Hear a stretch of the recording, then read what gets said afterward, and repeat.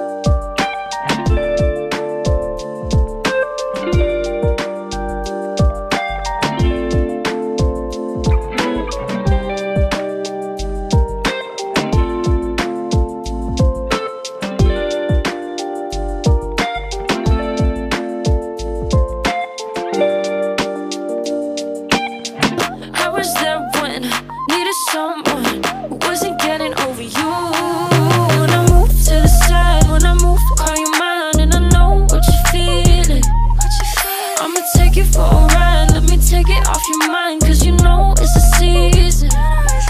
And I move, and I move, and I move when I ride. And I move, and I move, and I move when I ride. And I move, and I move, and I move when I ride. And I move, and I move when yeah. I get so tired of making me take a night, predicting it's all that I'll do cause of you. I let you show, don't let you in on my life. I tell you the things that you need to know. I know you like that, I know you need that. The way you're moving your body, don't need your feedback. I know it makes sense, don't know I play pretend. I guess the seasons change. With 2 bolts on the bottom of the shocker, just support the axle when it drops, just to make sure that it's not dropping so much that you're going to damage any of the flexi hoses or anything like that. There was a top mount to do as well on the front, but I got it off, put the power on, so that's for another day now anyway. So that's not, it is what it is, it happens. So again, thanks for watching guys. Please hit that subscribe button, hit that like button, and keep watching just throughout the channel please, if you will.